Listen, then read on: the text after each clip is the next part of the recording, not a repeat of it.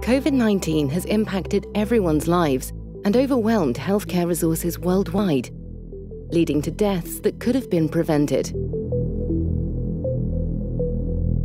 There's been confusion, with people uncertain about what's happening, how they should prepare or behave, when to seek medical advice, or what to do after having had COVID-19. The DRAGON project, funded by the Innovative Medicines Initiative, was launched in October 2020 in response to the COVID-19 pandemic. Its aim is to build on the experience of this current pandemic to increase the capacity of health systems so they can respond effectively to COVID-19 or any future pandemics. So, the DRAGON project will focus on improving how people are diagnosed, being able to predict patient outcomes early on is vital, and empowering citizens and patients to participate in their diagnosis and also in their care.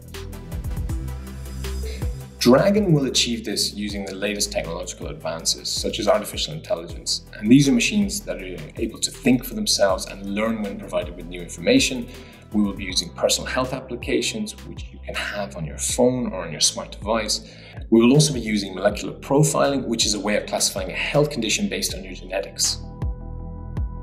So first of all, how is this all going to work in practice? We're going to use AI, which will collect information about diagnosis and predicted outcomes from more than 100,000 people.